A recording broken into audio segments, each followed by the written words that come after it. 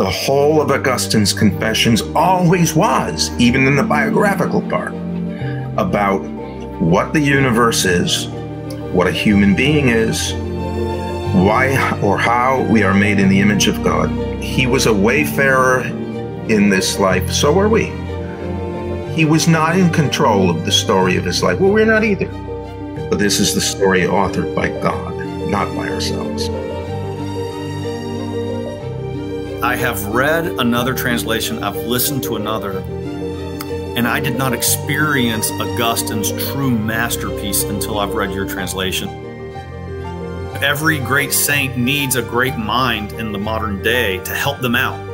The fact is that Augustine needs our help today. You've done it, and I think this is going to become the gold standard translation for generations to come.